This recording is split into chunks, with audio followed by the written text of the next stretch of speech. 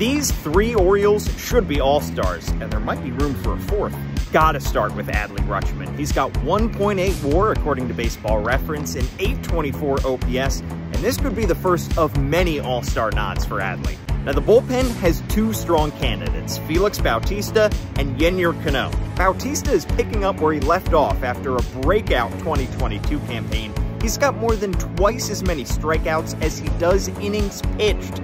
And if you don't know who Yennier Cano is yet, you should. He's got a minuscule 1.09 ERA as Bautista's setup man. Now, Cedric Mullins was building a strong all-star case before his right groin injury at the end of May. But how about Austin Hayes? He's got 1.6 WAR.